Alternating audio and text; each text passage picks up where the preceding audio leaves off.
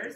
And rollovers in Dreamweaver are super simple. One message box, you tell it what picture to be first, what picture goes second, and what link it's going to go to when I hover over it.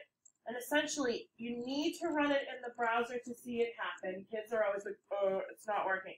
You have to save it and then load it into the browser, and then the script will run. And when the mouse comes over the image, the second image will flip, and when you pull the mouse out, the first image will come back. You can also activate your title attributes so that when I hover over that rollover image, once it's completed, I get a love note that tells me what's going to happen. And typically we do this with like before and afters, or if we wanted to make our navigation a little bit fancier where, you know, this is the current button and then it kind of flips to a second button that looks almost the same but has one thing different like the border or some other change or whatever. So here I am in my Dreamweaver. If you take a look at my files panel, it's just a basic file. It's nothing to write home about. I've got a Chocolate Lab puppy and a Chocolate Lab older puppy in here. So it's like a 1-year-old or whatever. I was going to download pictures of Chloe. That's our Chocolate Lab, but I opted to just do the quick generic ones on Google. But anyways, when I come into my window or my Dreamweaver design view here, I'm going to go to Insert, I'm going to go to Image Objects, I'm going to drag over to Rollover Image, okay? And what it gives me is this really quick message box, like I said earlier, that asks me for specific things, okay? So, original image is what's going to load once you're in there. I'm going to click Browse, and as long as your site is managed correctly, it's going to browse to the picture that you wanted first, okay? Second image is the rollover. Again, it's when I mouse over or roll over that image, gentlemen, what image it's going to float to. So I'll change that to the older lab and click Open. Now, preload rollover image. Back in the day, this mattered because a lot of people were connected to the web with slow connections.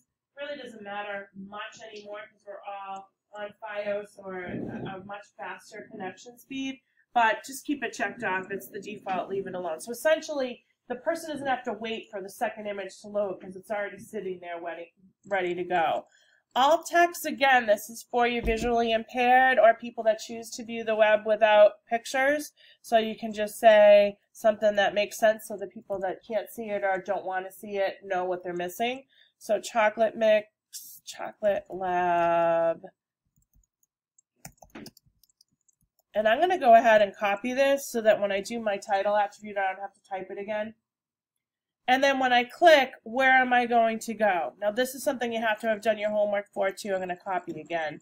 But I'll just do like Chocolate Lab official AKC site or something. There it is. Beautiful. Just copy that URL with my Command C. When I come back into Dreamweaver, I'll just paste it in. Now, before I forget, I'm going to copy that again so I don't have to type it all over again, and I'm going to click OK. Now, when you look at it in your Dreamweaver window, it's going to look like a picture. Down on your Properties panel, it'll modify it a little bit and give you some more options than you're used to. And you look in your code window, it has a lot of script and a lot of blah, blah, blah. swap image, this. With that, and don't worry about all of that. The message box totally took care of your code. All right. Now, if you want to be that kid and go in there and modify stuff, feel free to do so. You don't need to, though. That's the beauty of doing this via the Dreamweaver message box. It does everything for you. Now, once I save this document and I load it into my browser, then and only then, I'm going to see it do a switcheroo between the two different images. Again, the first image is there when the page loads. The second image goes when I hover the mouse over, and as soon as I'm out of that width and height area, it switches back to the first one. Okay? So I didn't really get any reaction. I think this is pretty cool. Can you guys like ooh and ah something? Ooh, yeah, if it's not authentic, it's not worth it. Sorry, I even asked. But anyways, that's how this works. Now, the pointer finger is telling you straight up what's going to happen, which is always a blessing. Because you know visually that's a link. If you look down in your system status, it tells you it's going to go to a page, the AKC page that I found. And by default, like every link, it's going to get rid of my site and override my site and give me the link that I asked for. I mean, I can get my site back with my back browser, which is perfect.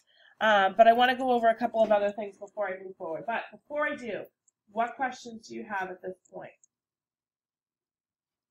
All right, don't start it yet. We're not done with the lesson. Next thing I'm going to do is come into my image tag, and I'm going to get that title attribute that I spoke of earlier. Now, some of you are still struggling. Struggling's the wrong word. You don't do this often enough to feel totally in control of how to do this. So all I do is I click on the image, I go to the code window where it's already highlighted, I put my cursor in there, and I hit a space bar, and it's going to automatically populate the list of what my possible attributes are for, in this case, the image tag. If I start typing title, it'll automatically populate, and then I'm going to paste, click here, Chocolate Lab, whatever I put earlier, so I don't have to type it again. And then the last step, which a lot of y'all forget, is you need one more space between attributes. Sometimes, depending upon where you put the cursor, you don't need it, but every single attribute needs a new space, whether it's width, height, title, alt, whatever it is. There's only one space between every single one of those different changes. So I'll save over this. And the last thing I want to do is target to a blank page. And you can do that through the code window like I just showed you all, or you can come into here, which I like to do, and just say blank. And then what it's going to do is target to a blank or a new page, and it will open up the AKC link, in this case, on a separate page so my page stays open. So show them they don't believe you? Sure. Google Chrome, highlight, love note, Chocolate Lab before and after. That's the title attribute in play. And when I click on it, please notice that my page stays open and the page that I asked it to link to opens on a separate or a blank